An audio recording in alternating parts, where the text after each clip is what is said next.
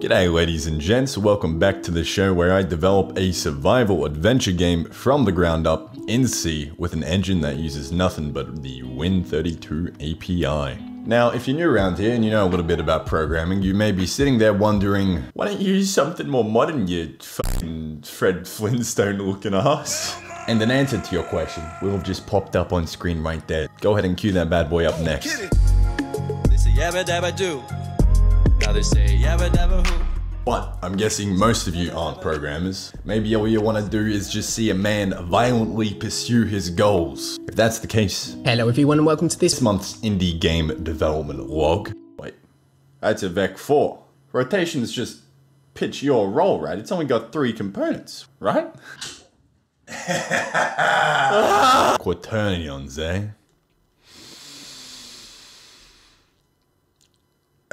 Even the name just sounds intimidating as shit. Well, good thing there's a little something in this world called Google, aka the sole thing responsible for the knowledge of my entire career. Yeah, I dropped out of uni in the first week to pursue my passions as a barista.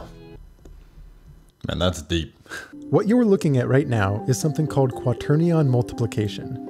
Or rather, you're looking at a certain representation of a specific motion happening on a 4-dimensional sphere being represented in our 3-dimensional space.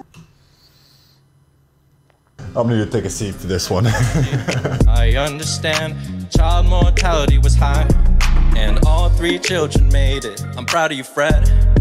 I'm proud of you, Fred. Did Barney do just as well? I hope he did. Alright, so my understanding of a quaternion is you have a 3D object and you want to rotate this object. We knock it up a dimension in the 4D, which is really a 4-dimensional hypersphere. We stereographically project it down into 3D space. That gives us a normal 3D sphere right here. And then we've got these 4 components. Depending on what we alter, that'll alter the rotation of this sphere. So we're increasing J. As this line increases, the perpendicular circle is going to rotate in that direction. Eventually this 3D sphere that we're viewing is just going to fold out to a flat plane. And to prevent that, what we do is we actually have another quaternion, which is the inverse of the first quaternion, and that'll essentially cancel out any of the fuckery that happens. And just describe a normal 3D rotation of this sphere. At least that's just my very shallow understanding of it after a couple days worth of research. But that's all I need. If you'd like to visualize quaternions yourself, then I'd highly recommend looking at this website. It was made by Ben Eder, and the lessons were done by 3 Blue 1 Brown. Absolute Chad. Just like one big interactive learning experience, which is amazing. And then that's over and done with, the boys and I decided to go on a cheeky little overnight hike. And I thought I'd reward myself with my newfound mathematical knowledge. I feel like we're gonna need a bit of a raft across this, eh? Oh, keep my shit out of this. Oh.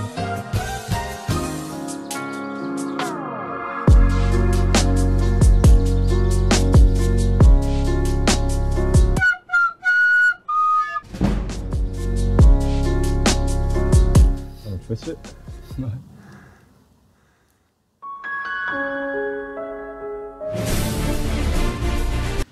Ow! Thank you, Mr. Dabba. What the fuck? Let the bush doth commence.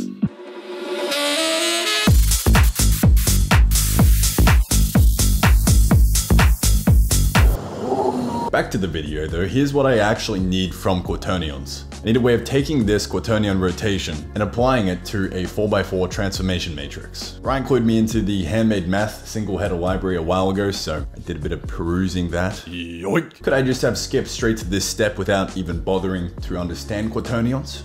Yes, but why the fuck didn't I just do that? I then spent the next 2 days wrangling with Blender, trying to figure out how the hell to get my animation data read in properly and transform the bones properly. Yeah, it was just one of those moments where you don't really put in the effort to try and fix a problem, and instead you just spend hours beating around the bush randomly hoping it'll fix itself. And I eventually gave up and was like, yo, Blender can go suck a dick, all my homies hate Blender. I'm definitely not the one at fault here. Let's switch to a different 3D editor. Ooh, did somebody say Houdini?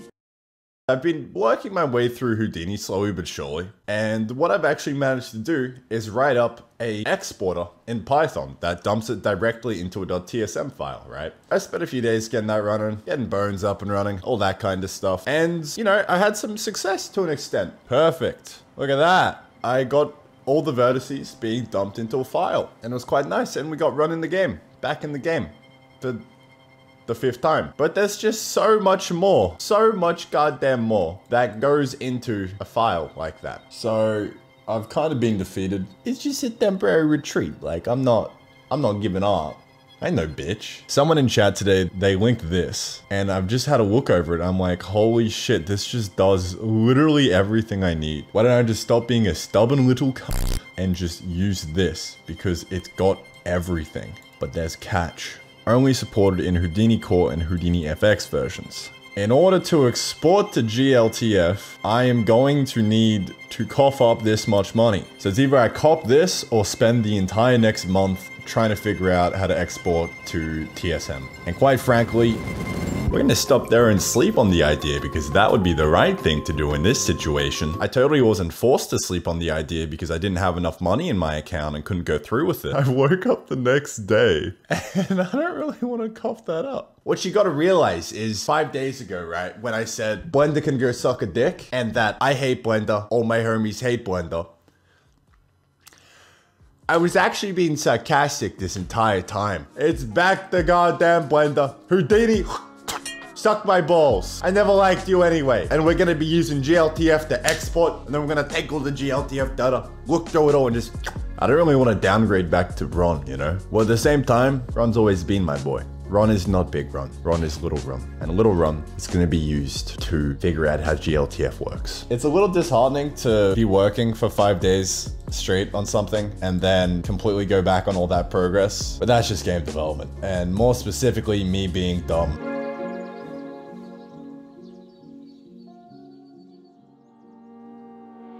Those are the basic bones in. Now it's just a matter of exporting to GLTF and trying to read that data. Alrighty, look at all this yummy data. You know, we got rotation here, how sexy. They are very small values, but that's okay, that's okay. We can work with that. Maybe, probably not. I also need the weights. Oh, we haven't done any weight painting. How do you do weight painting again? Oh, too easy. Now, the next thing is trying to figure out how to decode all of this binary data. That might be a little bit tricky there.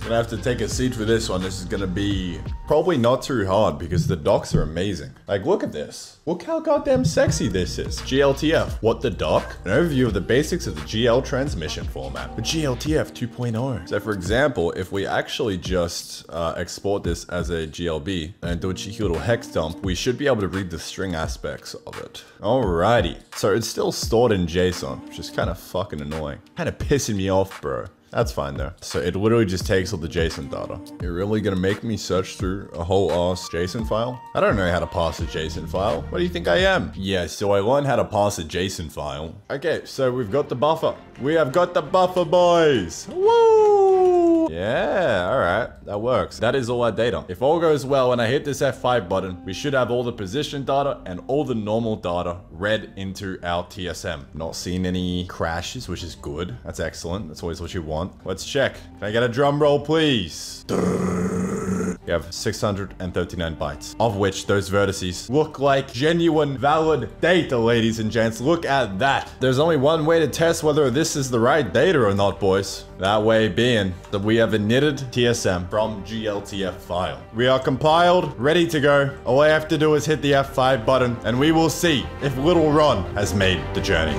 This is our very first attempt.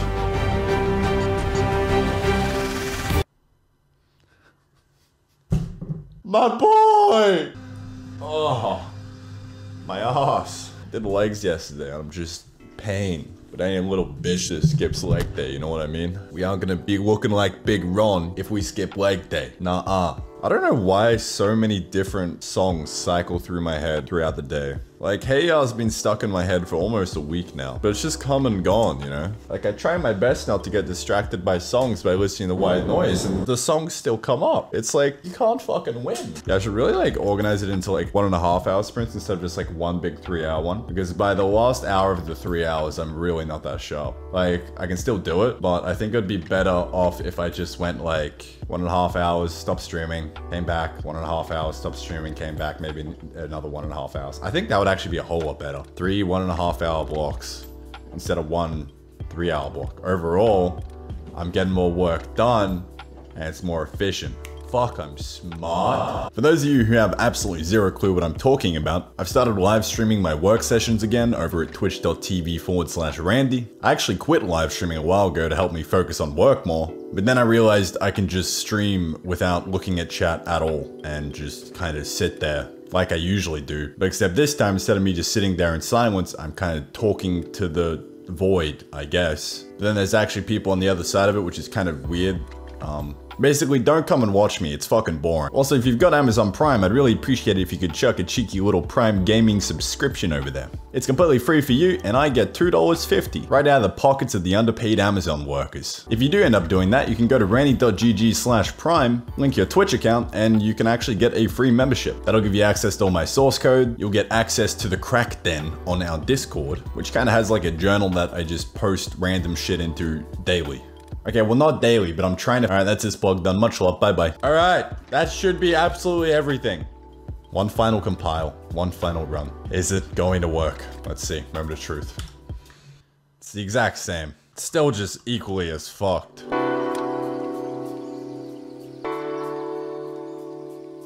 Now, issue at the moment is, well, Little Ron doesn't exactly look too well. So, yeah, that's what we're gonna be fixing today. Hang on a minute. We've definitely got UVs in this vertex. Oh, fuck. How'd I miss that? I literally remember saying, no, we don't have things yet. Let's not put them back on. And I did this and then I just deleted it and I was like, no.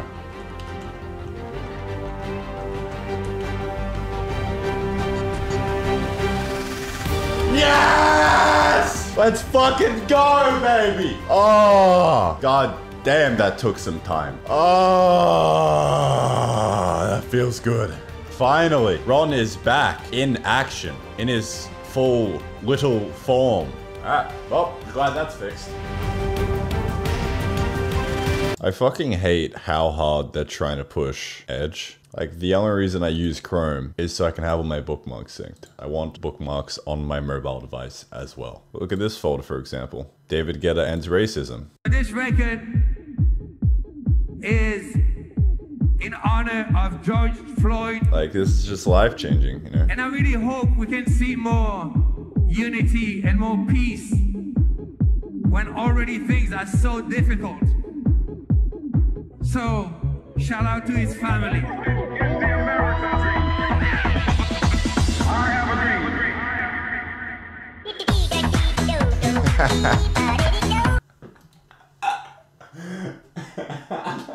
I'm sure you guys can see why that's in the life-changing folder. What a way to start the day. Now this is gonna be the tricky part. We're finally using quaternions. Well, I'm gonna assume that it works. That'd be kind of cool if it did.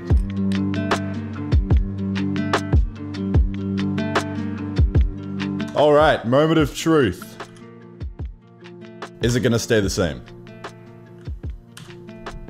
That it does. Now, for my next trick, I want him to face me, so I would tug on K.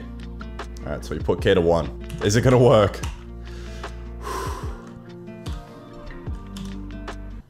At least it's kinda worked. Look how alpha he is. To get Ron facing the camera like this, I used trial and error, which is a little strange since I thought my knowledge of quaternions was fine. Something felt a little bit off. I didn't know quite what. Yo, is he foreshadowing right now? Yeah, he is. Oh, man. I wonder what it could be. But at least we know it works. That's kind of cool. Wow, quaternions, everyone. Only took us a few weeks. The next step was to reconstruct all the bones given to us from the .json GLTF file. There we go. Spine 1, parent -1, spine 2, parent 0, which is this one, spine 3, parent 1, which is that one. Easy clap. Whoop.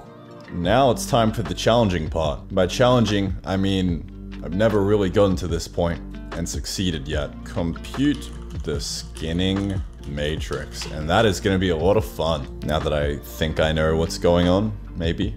Alright, let's skin some goddamn vertices.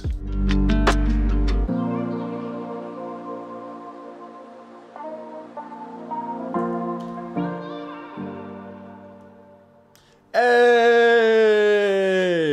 Alright. right, we got bone data in the vertices. They are in the vertices, and that means we can access them in the shaders, and that means we can transform each vertex accordingly. Little Ron has been skinned. I think that should be the last of this TSM file. How many lines did I just write? Cheeky little 335 lines, not too bad. I wish I had a time lapse on this file. That would have been great.